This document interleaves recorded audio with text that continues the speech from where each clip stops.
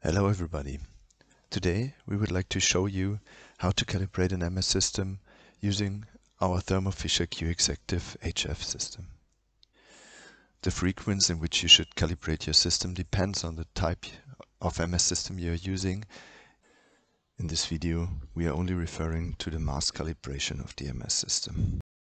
When you're using the Thermo Fisher software, you can check if the calibration is due or not by clicking on calibrate, and on the bottom you can see if the calibration is due. As we are working with very low flow rates, it is important to move the probe closer to the inlet of the MS system in preparation of the calibration. You can see here that the ring D is selected on our probe. This is because we were using higher flow rates for the analysis before. We were working with 500 microliters per minute.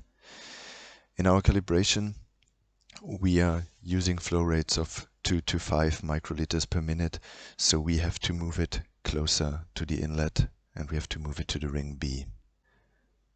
If you should be unaware of how close to move the probe to the inlet, please refer to your manual. This is what the manual for our Exactive HF looks like, and here you can see which ring to choose. To be able to untighten the probe and to move it closer to the inlet, you have to open the screw that I indicated here in red.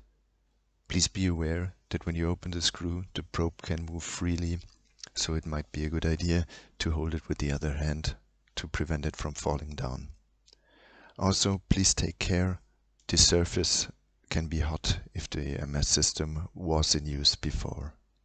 When the probe is at ring B in our case, we have to tighten the screw again and we can continue with the preparation for the calibration. We are using the commercially available cal mix from Thermo Fisher for the calibration. To calibrate, you have to fill a syringe with the calibration solution.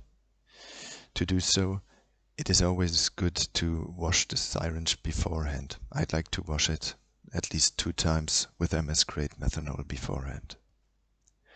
Also, it might be a good idea to indicate one syringe just for calibration to have no contaminants inside of the syringe.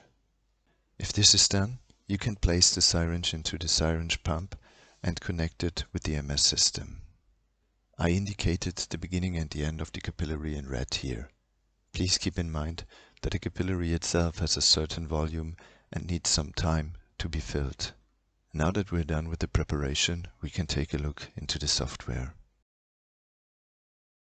To be able to calibrate the system, you have to load the tune file by clicking on the load folder. The tune file should load the settings that you are seeing here, ensuring that the machine is ready to be calibrated. First, we have to start the MS system. This can be achieved by clicking on the left upper side on this signal where a pause symbol is indicated. By pressing to play, the MS system will be turned on, which you can see on the moving spectrum on the right side. You can start the syringe pump by clicking on this button and clicking to start. Also, you can adjust the flow rate here. The flow rate for calibration is usually quite low, at about 2 to 5 microliter per minute. But you can also go for a higher flow rate in the beginning because the capillary has quite a big volume which has to be filled before the actual calibration can take place. For the calibration, make sure that the flow rate was lowered to 2 microliter per minute for positive mode. Make sure that the positive mode calibration is tick marked. Also, make sure that the tick variation is fine, which is indicated by a green tick mark. If everything looks fine, you can start the calibration. Sometimes calibration fails because one mass was not found. Don't worry, this can happen if, for example, the capillary is not filled. Just start the calibration again when the signal looks stable.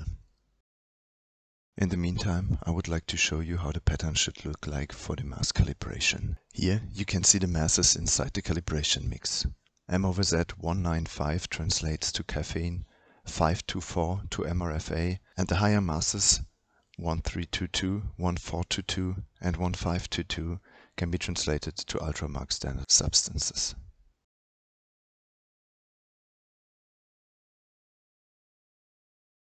The calibration is now taking place and was successful. This is indicated by a new window popping up and showing you that the calibration was successful, and by the fact that the system is not warning you anymore that the calibration is overdue. We hope that this video was helpful for you and that you are now able to calibrate your MS system on your own. Thank you for watching.